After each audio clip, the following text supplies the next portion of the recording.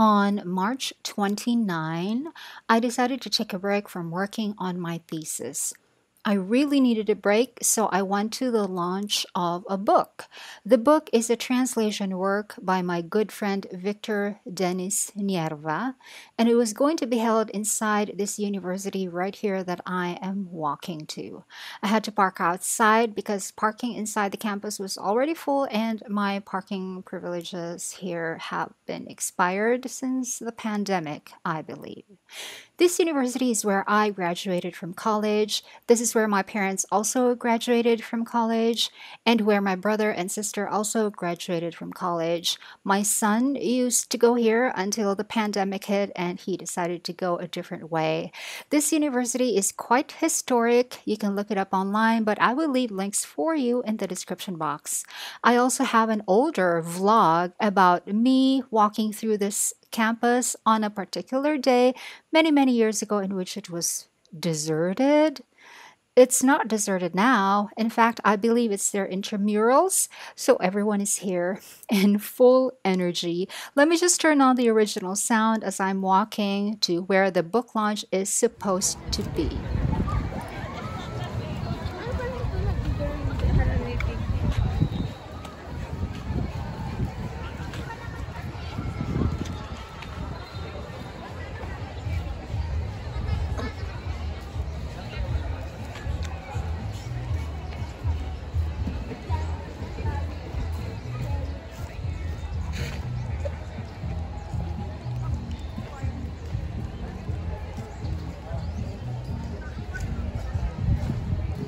That wooden building over there is very old. That's already here when my parents were still studying here in the 1970s.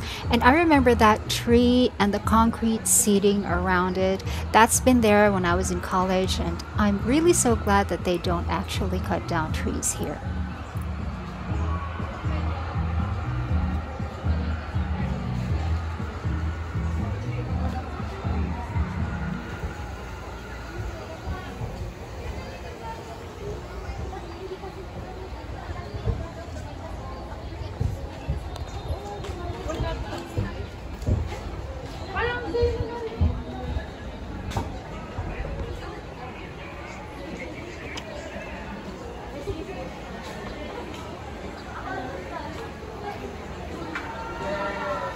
So I kind of lost my way looking for a Lingo building.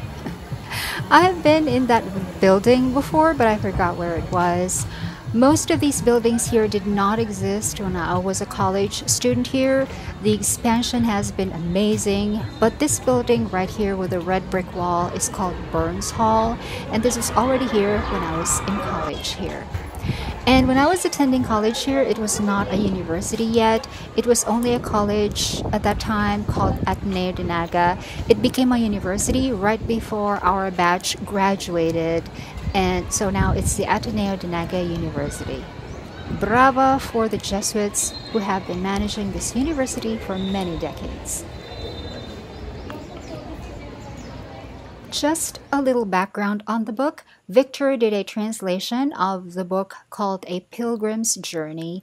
It is the autobiography of St. Ignatius of Loyola. St. Ignatius was born in 1491 in Spain and died in 1556 in Rome. He was canonized in 1622. St. Ignatius is the founder of the Jesuit order, which was approved by Pope Paul III in 1540. The book, The Pilgrim's Journey, like I said, is an autobiography, so of course it's been written by St. Ignatius himself. It has been translated before, but this time Victor has translated the book into the Bicol language. And the book has been published by the Ateneo de Naga University Press. The manuscript was acquired by the press director at the time, which was Father Wilmer Tria. Of course, he's a Jesuit. But this event is not organized or hosted or coordinated at all by the publisher. This event is actually hosted by the Ateneo de Naga University Office of Mission and Identity, which handles the Ignatian Formation Program. I will link their website down below. But this book, this Bicol translation of the autobiography of St. Ignatius, is right up their alley. The publisher itself, which is no longer being headed by Father Wilmer, has nothing to do with this event. It is very, very strange. Anyway, here we are finally where the book launch is going to be held. And it is so nice that every single person here gets their own small table. And later on during the program, I will show you why. It's because people actually are taking notes. This is the program of events. As you can see here, this is actually a spiritual event specially designed for a certain religious order. I will treat this, therefore, as a safe space, and I will not film so much. Just a few seconds of every part, just to give you an idea of how the event went down.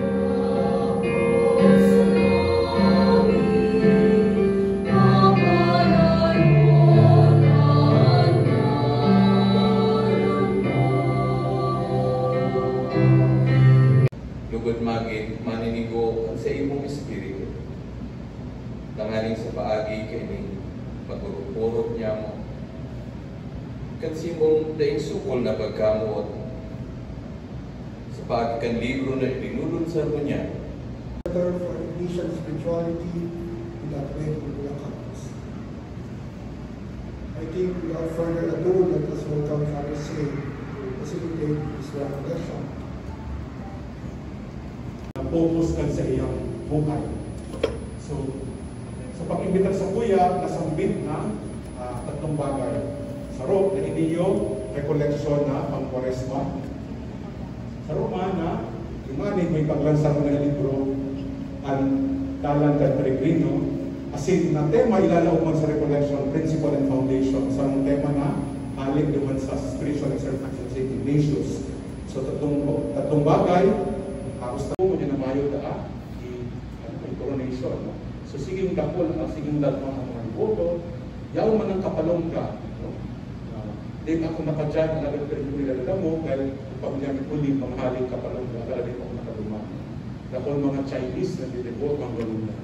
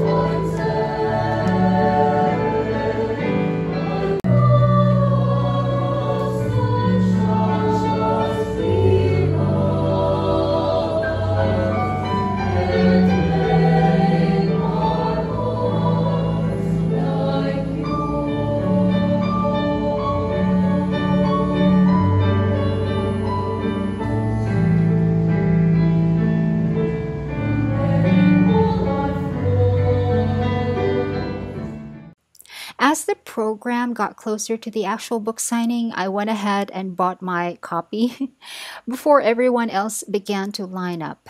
Aside from Victor's book, they were also selling this one.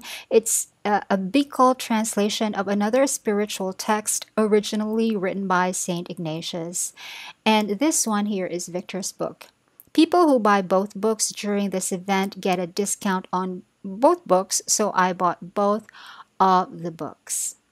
And then I sat beside Victor and our good friend Joseph, who is the director of the university choir, the one that you have seen performing earlier. Joseph is also one of my 3 voice teachers. He's very, very good at what he does. And then Victor signed my copy of his book, and I also spent some time chatting with Victor and Joseph about all sorts of things. And by this time, the event was already winding down after some group work by the participants. I didn't join the group work because it was not required of us, and I also did not want to intrude on the other people who I knew would be sincere in their spiritual sharing because I had nothing spiritual to share. I would just feel like an intruder there, so I just stayed here with Victor and Joseph. And finally, at the end of everything, here is Victor sharing some words on his process and the Kung naging translation masulipot work. sa kagurangan na darhon ng bukol sa iya ako po darhon sa sakuyang pakikipagkulay asin pakikipag-ipahan sa siya. Sa ina ko makakahanap ng labi kadayupot ng mga tataramon, tanganing may pahayag at pagkadayupot sa Diyos. Sa kaagi-agi na sa Ignacio, sinasadol kita na sa buton ng paghirap. Kung kaya, urog man akong ang mga bagay na ini, urog kong namati is journey. Dikit-dikit ko in-impact translate ang translation ko dahil nangyari sa Rukawan, kundi halawig na panahon. Years actually, because I didn't intend it to be a book, but just something that I would always go back to in my prayers. Tinurog pang pagkadayupot, ulit na namimigbidan ko ang saraw sa mga paborito kong santo sa tataramon na ginagamit ko sa pag-ugat at sa dili.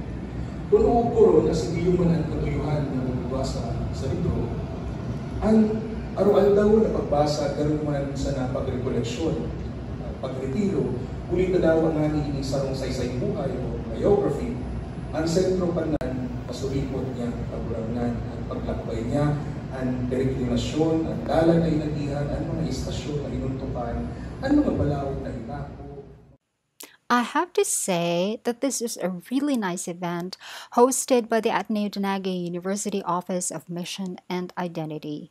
And Victor really appreciated it as well. Later on that day, he posted his thoughts on his Facebook wall about how he really liked that the event focused on the subject of the book, which is the teachings of St. Ignatius, and did not focus much on the actual book and on the author and the modes of production.